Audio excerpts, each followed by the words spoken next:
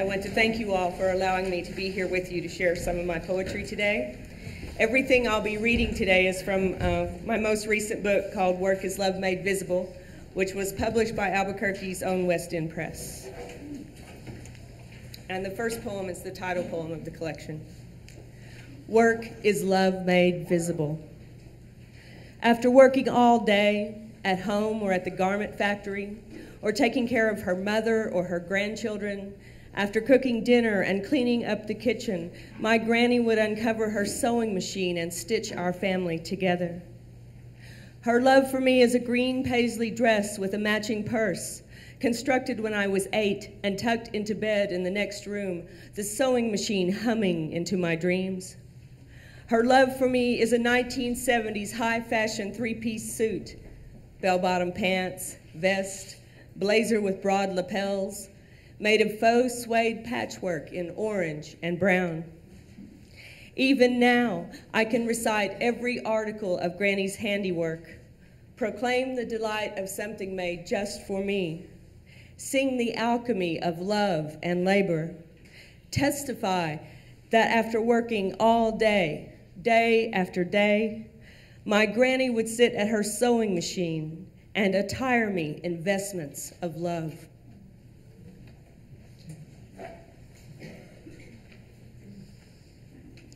This poem is Conviction, and I'm going to do it anyway. It's for my husband, Kieran, who's here today. Conviction.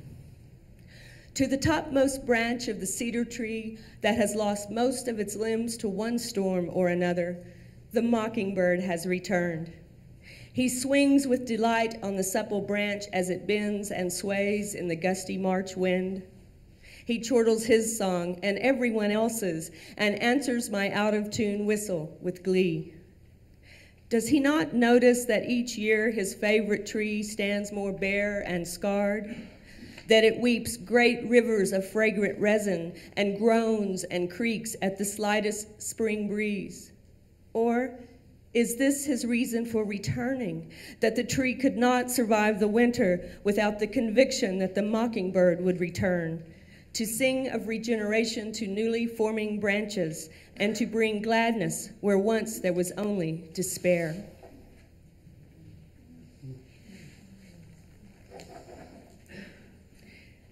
This poem's entitled Morning Star. It's dedicated to my friend Norbert Kropf, who's a poet. On Long Island, in the quietude of morning, a man rises from his bed, then tiptoes sock-footed down the stairs, avoiding the squeaky one halfway down. He alone is awake. His son sleeps clutching the violin that still resonates with something Russian and passionate.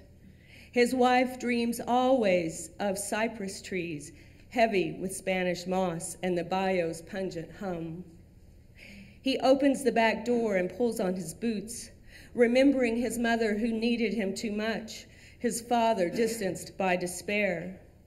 He considers his footprints solitary in the snow and wonders how it came to be this way, that poems wake him in the night and drive him out the door when Venus rules the sky, early, early before first light, to find redemption in the rhythm of the shovel and in the blisters on his hands.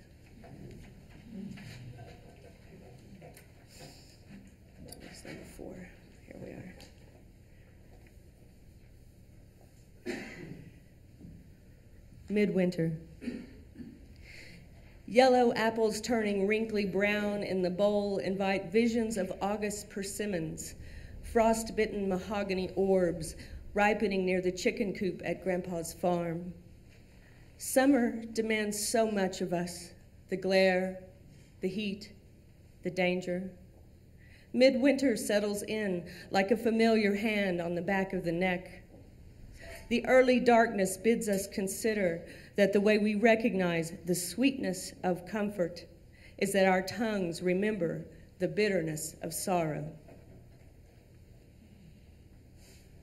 This one's for the musicians in the audience and performing, and for the ones that I have the good fortune to be a part of their family.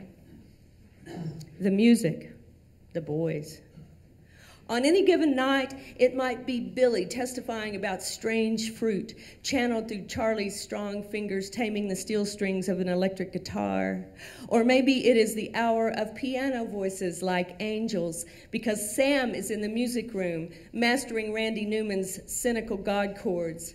Or if the smoky fog has wrapped around a violin, the longings of some Irish kid with a devilish name come streaking down the hall and right smack dab into my heart. And sometimes, on nights when the planets have aligned and the stars rise early to join the invitation-only audience, their father sings while they play.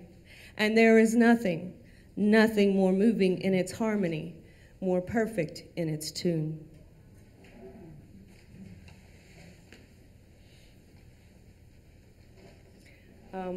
As you can probably tell, this is a book of family poems with photographs.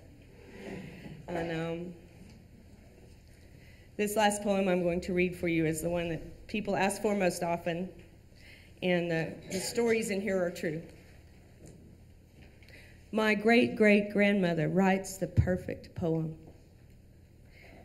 Mary Ellen stands outside the Busy Bee Cafe, a corrugated metal building with a hand-painted open sign. Its shabbiness evident in the harsh light. Her left thumb is hooked over her pocket, her tiny wire glasses almost invisible in the photograph taken in Tonopah, Nevada. It was the late 30s and the town was dying. Silver mine dust settled everywhere, on cafe tables and on windowsills and inside her faded bedroom. When Mary Ellen was 30, her husband and 2 sons died, poisoned with some unknown substance while camped in a lovely clearing at the side of the road. Found with their faces blue and their coffee cups half empty, the banked coals still warm from the night before. When she recovered, she remarried, and her new husband took her out to Tonopah. Maybe her bruised heart found a home in the desert, that sparse land with no trees and few rivers, so different from lush North Texas. She wrote poetry there, at a red-checked, oilcloth-covered table in the Busy Bee Cafe, whenever she wasn't serving the dwindling stream of customers or bussing worn-out tables or washing chipped dishes. She mailed her poems to the Christian Science Monitor, and they published more than one, delicate, intricate, Victorian verse, rhymed and metered. But I believe her perfect poem is written on the back of the Busy Bee photograph where, despite the sorrows of her life and the rusting facade, she wrote, "This is where I feed the hungry." Thank you.